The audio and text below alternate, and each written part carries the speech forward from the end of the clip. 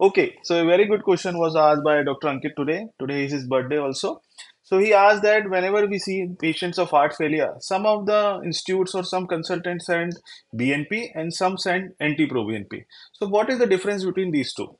So understand that it's a natriuretic peptide which the heart secretes whenever the heart wants the diuresis to happen. So it secretes pro-BNP, then it gets converted into pro-BNP, and after that it gets divided into two parts. One is anti-pro-BNP and other is BNP.